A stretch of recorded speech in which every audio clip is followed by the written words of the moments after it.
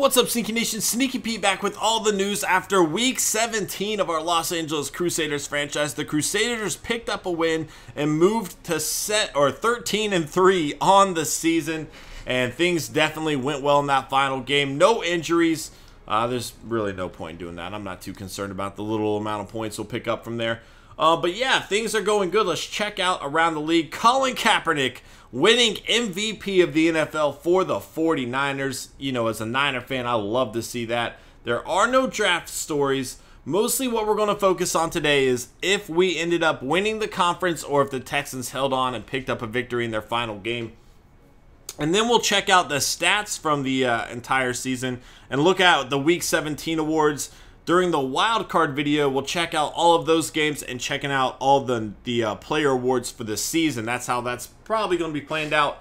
Let's go ahead and find out the Texans did indeed win their last game. So if we are to see them in the conference championship game, they will have the home field advantage. We really kind of screwed up with the late loss in the season to the Chiefs, and we are going to be paying for it by playing a road game if the cards were to unfold that way, if we were to win our games and the Texans were to win their games.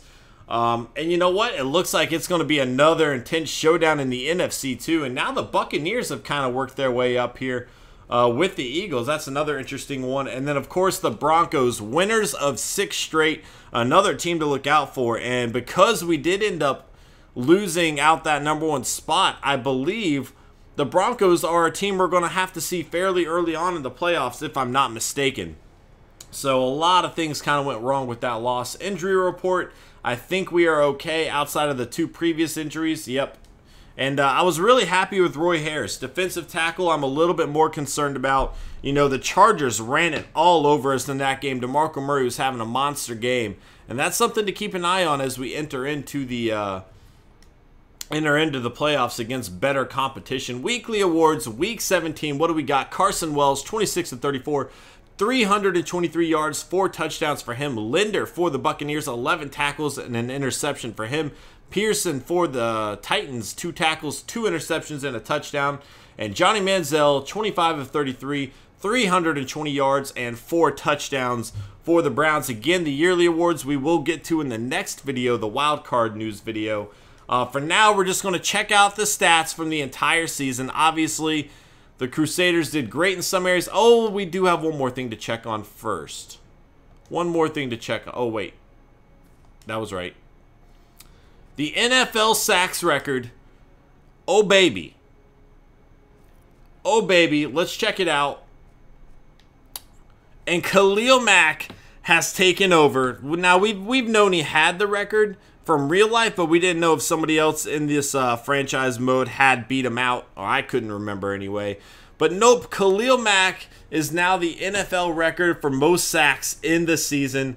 And 2019 for the Los Angeles Crusaders with 27, smashing the old record there. Definitely got to love that. That is awesome to see for the Crusaders fans. All right, let's go ahead and check out the season stats now. And we will do this for our team.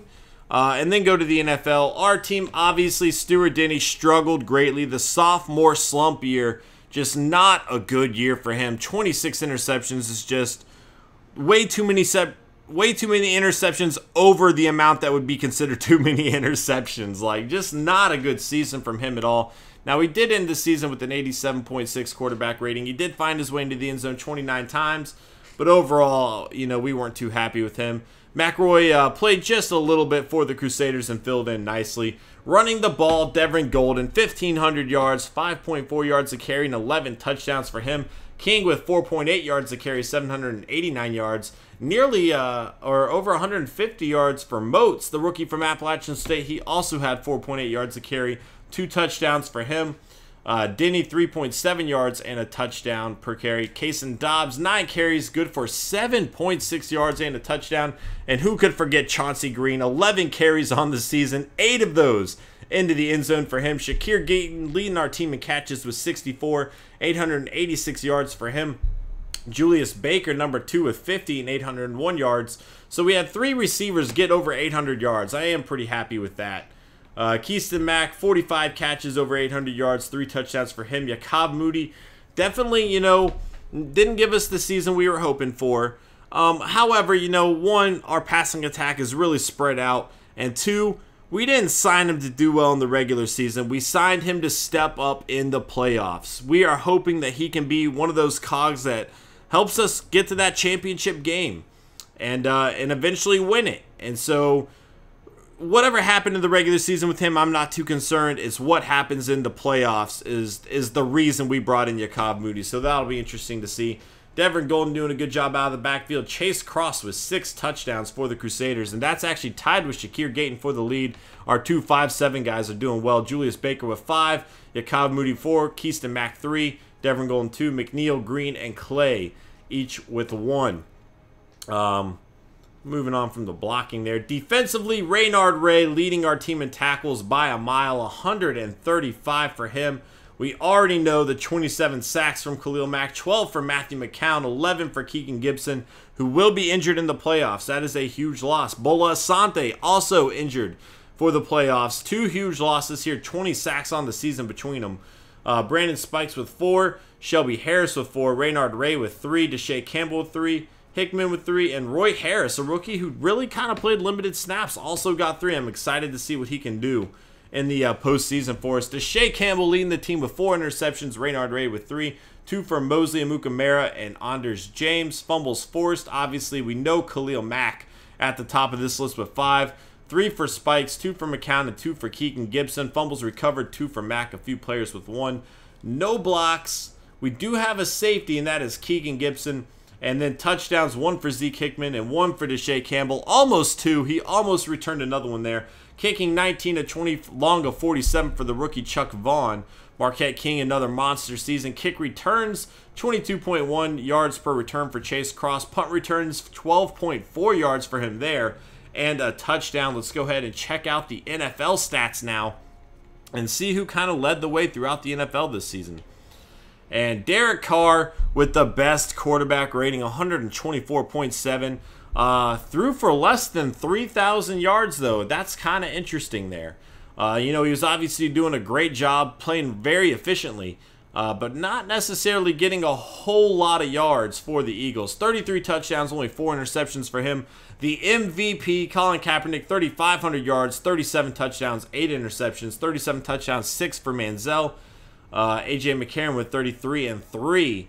Wow, that is incredibly efficient as well. And again, that Texans team is really clicking on all cylinders. A lot of weapons for them to use. Chaz Jenkins, 35 touchdowns, 12 interceptions, 43 touchdowns for Blake Bortles. He did throw 18 interceptions, but still 43 is a monster number. 32 and 9 for Griffin, 38 and 14 for Galvin, 31 and 13 for Brian Vasquez.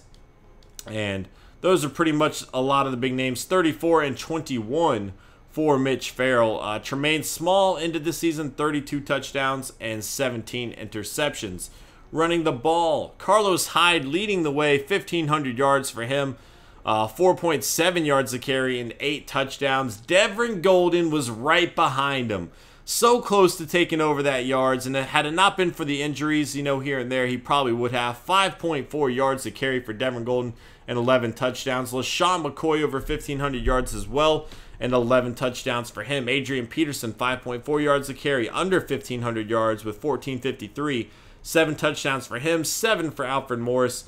Doug Martin with 13 touchdowns, 14 for Le'Veon Bell, 16 for Michael, which is pretty crazy considering how good of a season we know Carlos Hyde had as well. So 24 rushing touchdowns between those two guys. Part of the reason why the Niners are currently looking like the most dominant team in the NFL. Le'Veon Bell with 14, Martin 13, Pierce 13. Again, another good duo here for the Buccaneers. 13 for Azur, 12 for Hill, and Ellington, McCoy, Golden, and Dunbar each with 11. Quite a few guys here with 10 as well. Receiving the ball, Jawan Sellers working with Tremaine Smallwell, 130 catches for him. Jameson for the Panthers with 129. Craig with 114, so the Panthers throwing the ball an awful lot, and it is paying off for him. Matt Ward, the former Bronco, looking good in a #1 receiving spot, 113 catches and 13 touchdowns for him. Demarius Thomas with 15 for the Broncos. Again, his former teammate 13, AJ Green 13, Justin Blackman 13. Also on the the Jaguars there. And then Torrey Smith with 13. Sammy Watkins and Bruton the Crouton each with 12. Aaron Dobson 11. Josh Gordon 11. And Vernon Davis with 11. And Greg Jennings with 10. Blocking, and we'll move past that. Defensively, Donald Butler leading the way in tackles, 172 for him and Luke Kuechly. Darrell Washington, 162. Shepard, 158. Shazier, 155. Stephen Tulloch, 154. Sacks, our guys might be glitched away from here, but we already know how our team did. Alec Ogletree leading the rest of the NFL with 10. Alden Smith tied with Ogletree for 10. 9 for Ingram. 8 for Lemonois, Junior Gillette with 7, and Trent Cole with 7. Interceptions, 9 for Cortez Allen and Kyle Fuller. Great seasons for them. Fuller's definitely a guy we're going to have to keep an eye on for the playoffs. Maybe even Allen as well. I don't know if they made it or not. Matt Elam with 8 for the Ravens. Casey Hayward with 7. Jimmy Ward, Morris Claiborne, Devin McCourty, and Duke Williams each with 6. We'll check out fumbles forced and all that as well. See what we got here. 5 fumbles forced for Andrew Jackson. 4 for Jaquan Williams. I don't know if I said that one right. I apologize. And 4 for Navarro Bowman. Fumbles recovered. 2 for Andrew Jackson. 2 for Bowman. 2 for Mathau. And 2 for Luke Kuechly. Blocks. 2 blocks for CJ Mosley. Wow. 1 for Kuechly, 1 for Burrell, 1 for Anthony Barr, 1 for Dominic Rodgers-Cromartie, and 1 for Peterson. I have never seen a block in Madden 15. I'm just going to say that, by the way. Safeties, 1 for Jonathan Woods. We already know about our guy, and we scouted him the year he came out. I remember that. Touchdowns, Deshae Campbell, Anthony Barr, Dominic Rodgers-Cromartie, Alteron Werner, Raheem Moore, Jonathan Cyprien, Barry Pearson, Buchanan, Houston, Sheed, Ward, Poole, and Elam, all tied with 1. That's a lot of people there. Kicking, Stephen Hoshka leading the way. 41 field goals for him. We'll just check out field goal percentage. 100% for Matt Perez. Long field goal, only 50 yards. Tucker and Scobie both tied for that. And then we have, where's Chuck Vaughn? Where's Chuck Vaughn on this list? I feel like I passed him, but I could be wrong. I see a lot of our former kickers here. Where's Chuck Vaughn at? Oh, he's way down here, 47. Okay, so 46 to 50. Not a very wide spread there at all. That's pretty interesting. Punting. We'll just check out the average, which Marquette King leading the way by a mile. Sam Martin, Appalachian State at number 2, baby. I love it. Kick returns. Average 30.7 for Paris Albert. A lot of guys doing a great job in the return game this year. 3 touchdowns returned from Paris Albert and Sammy Watkins. 2 for the rookie Byers. And a few people listed here with 1. Quite a few people, I should say. Punt returns, there's nobody near Chase Cross here. Actually, Gio Bernard's kind of right near him. Punt return touchdowns, 2 for Bernard, 1 for Cross. And then, once again, we're going to see quite a few people here with 1. Guys, that is going to be it for this episode. I hope you enjoyed. If you did, please smash that like button for this season. It really does help me out a lot. And I will see you guys next video as we examine the wild card matchups as well as the yearly awards. Later.